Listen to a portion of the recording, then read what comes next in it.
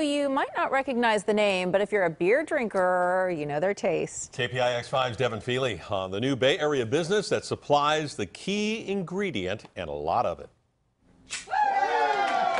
Despite how it might look, this isn't a ribbon cutting for yet another Silicon Valley startup.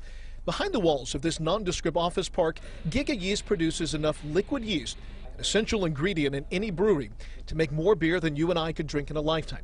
150,000 gallons worth. Right now we're servicing about 300 craft breweries and about 30 retail stores that sell yeast to home brewers.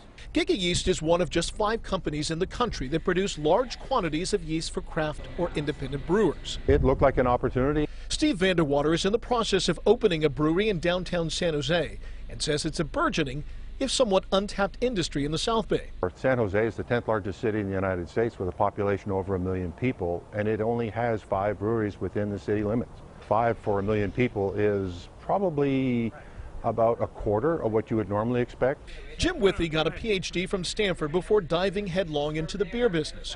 Right now he's running a skeleton crew, himself, 2 other scientists and technicians, and a salesperson. But he's planning to expand and looking to hire people who understand the science and the art of making beer. We need microbiologists and we need people to help us in the bulk propagation. In San Jose, Devin Fehely, KPIX 5.